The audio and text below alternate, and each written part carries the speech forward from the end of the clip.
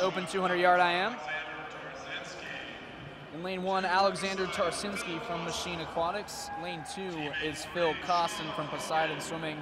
His teammate, Sean Hogan, who finished second in the 4 IM earlier. We have an interview with him up. Check that out, swimmingworldmagazine.com. Sean Conway from Nation's Capital. Excuse me, Sean Conway is the swimmer we have the interview with, not Sean Hogan. Stephen Thalblum from Nation's Capital will be in lane 5. Luke DeRocher, his teammate, will be in lane 6. Another Nation's Capital swimmer, Tyler Zewis, in lane 7, and Matthew Magnus from Suburban Seahawks is in lane 8.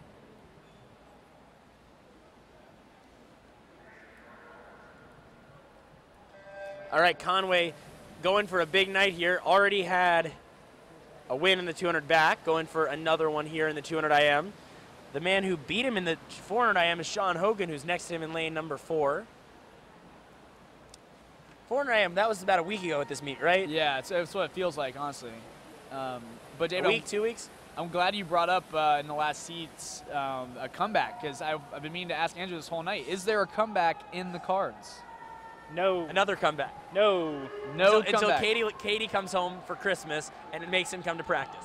Yeah, that was a story last year, I guess. Last year, I mean, it was the perfect storm of just me having time with school and, you know, just the availability and a couple of things I still wanted to do. I thought I could do a little bit better. But I'm happy now working in DC at a consulting firm, and I'm good with where I am. See, the real world, Jason, is harder than school, as you will learn soon enough. Yeah, no, I'm excited to get out of school, though. You have a year and a half. Enjoy it while it lasts. Yeah. In lane number 6, DeRocher has the lead, just ahead of Thalblum and Conway. Hopefully get a good one in our last senior event of the meet. Let's have a nice finish here. End this one with a nice little bang. As they turn for home, looks like it's going to be still DeRocher. 1:23.60 by 0.2 over Conway, who's 1 under over Thalblum. The two guys in the middle have taken over as DeRocher has fallen back. And they're almost dead even at the last turn. Better underwater for Thalblum. Conway looks great here. They both look great. Conway pulling just ahead, and he will get there. 1:49 flat for Sean Conway, his second win of the night. Thalblum was second, and DeRocher holds on for third.